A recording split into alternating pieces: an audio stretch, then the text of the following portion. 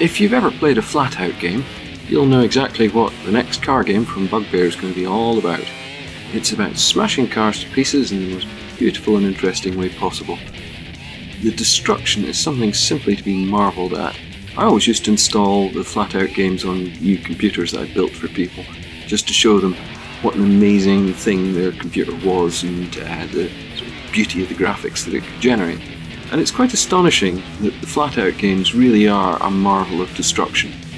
Next car game is more of the same, and right now we're looking at the technology demo, which you can download from their site for free and have a muck around and play with all these wonderful destructive toys that will smash cars into, well, absolute lump of metal.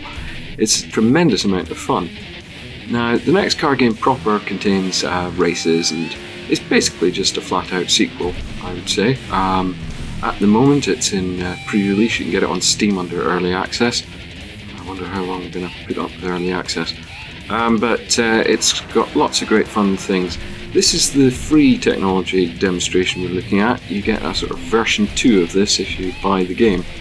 But I have barely played the races at all. The Destruction Derby is a bit of a laugh, and the races are great, you know, but I just very much enjoy seeing all the incredible ways that you can smash a car to pieces. There are lots of fun obstacles that you can use to smash a car into pieces or crush it into one big lump. It's astonishing fun to watch it come apart in 1,000 different ways. It's just marvel at the sheer destruction.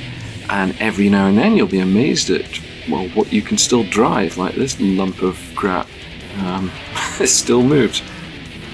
On rare occasions you may even be able to complete a stunt cleanly. And when you do, you'll get almost as much surprise when you get away with something as when you smash the car into a maelstrom of pieces.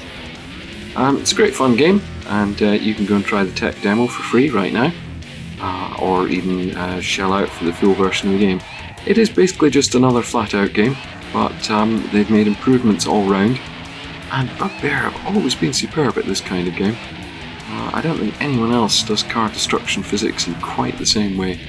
It really is just terrific fun. A great game for when you don't have anything else to play.